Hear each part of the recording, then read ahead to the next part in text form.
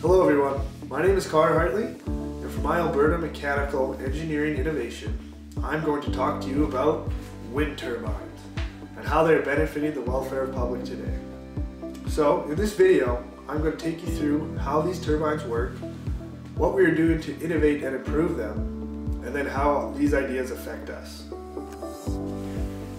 You may think of using the power of the wind as a fairly new concept, but in fact, we've been harnessing the power of the wind for hundreds of years.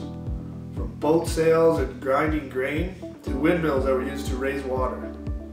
Modern wind turbines move much like plane wings, where a pocket of low pressure air forms on one side of the blade that pulls the blade towards it, causing rotation. This rotation moves through the turbine through a series of gears, which increases the rotation of the rotor from about 18 revs per minute to roughly 1800 revs per minute. This area is called the gearbox.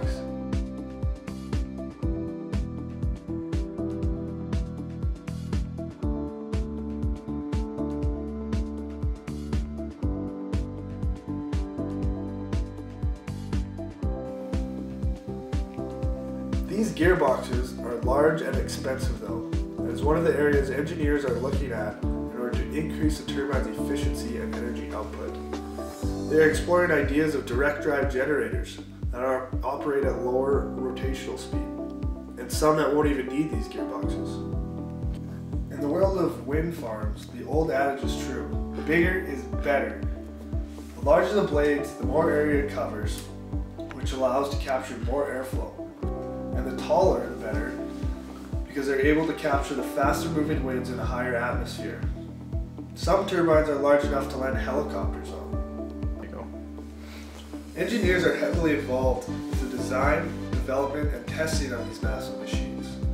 Another innovative idea is that of smart turbines, where they can sense when and where the wind is coming from, as it would lower maintenance and increase power output. Here's what a visual example of this mechanism would look like.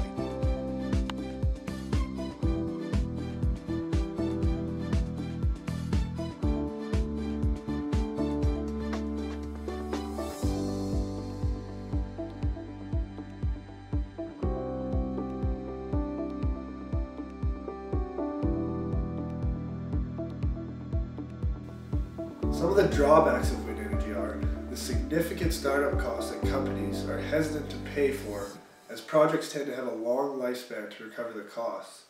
And if any problems arise, they could be forced to take a loss. That is why cheaper, more reliable methods are being introduced. In 2015, there were 958 wind turbines in Alberta, which accounted for only 4% of our electricity demand. The plan is to rely on renewable energy resources by 30% by 2030.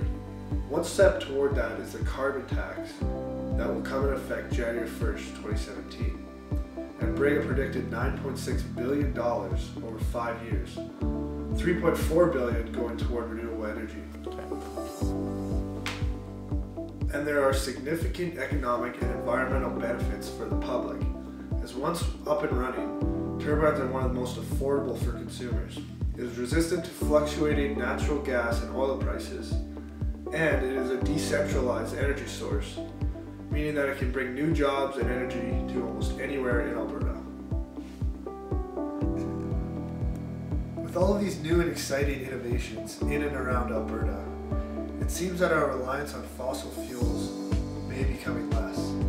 You, me, and all of our fellow Albertans can really benefit from these new and exciting ideas. I hope I have shed at least a little light